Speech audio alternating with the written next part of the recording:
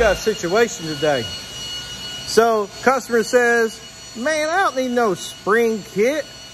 I've been running the same spring for 6 years, no problem, making 850 horsepower with a single spring. Single spring. 2JZ, I don't got no problems. I said, yeah, you do. Just because it hasn't come apart yet, don't mean you don't have no problems. Well, let me show you. So look at this shit. Look at that.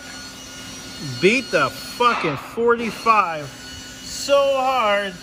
Look at that ledge. Look at that ledge.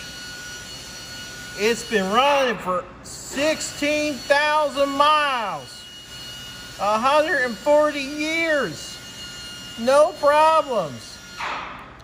Yeah. Don't trust the expert. He don't know. He don't know nothing. Look at that. Rolled the fucking 45 over. It doesn't even have an angle no more. Yep, no problem. No problem. Just keep running it. It'll work. Just reface it and go right back together.